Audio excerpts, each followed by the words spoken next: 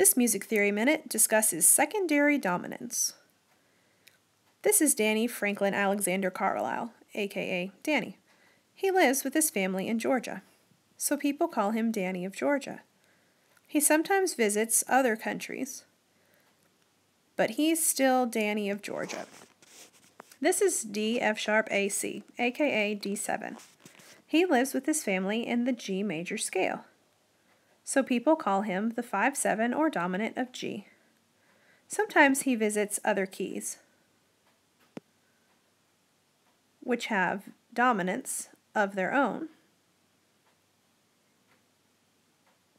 So he's considered a secondary dominant